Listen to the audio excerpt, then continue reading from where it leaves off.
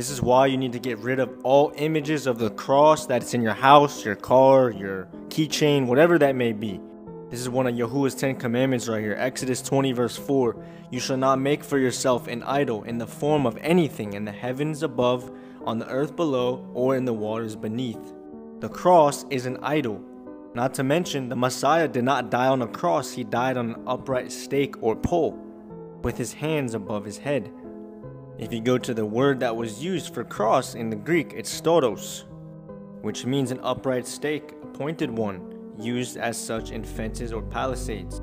Strong's definition, a stake or post, right? An upright stake. And if you do some research, before Christianity, crosses were actually a pagan symbol of fertility.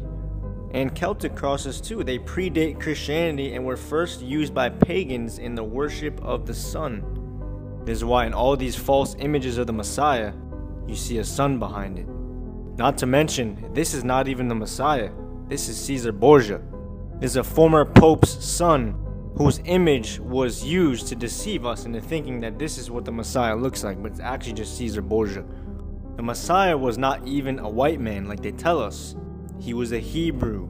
You can go do some research into this, but the original Hebrews were actually of the black race. You can actually confirm this by going into Revelation 1:14 and 15. This is a description of Yahushua. His head and his hairs were white like wool, as white as snow. His eyes were as a flame of fire, his feet like unto fine brass, as if they burned in a furnace, and his voice was as the sound of many waters. This right here is burnt brass from a furnace. Don't get rid of all this pagan stuff out of your house, man. When you bring this stuff into your house, you're bringing demons into your house. Literal demons are attached to these idolatrous images. It's time that you repent and you follow the narrow way.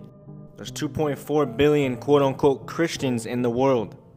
But we are told to enter through the narrow gate, for wide is the gate and broad is the road that leads to destruction, and many enter through it. I would say that's a pretty wide gate right there. But small is the gate and narrow is the road that leads to life, and only a few find it. Don't forget to like and follow. I'll see you guys in the next video. Shalom.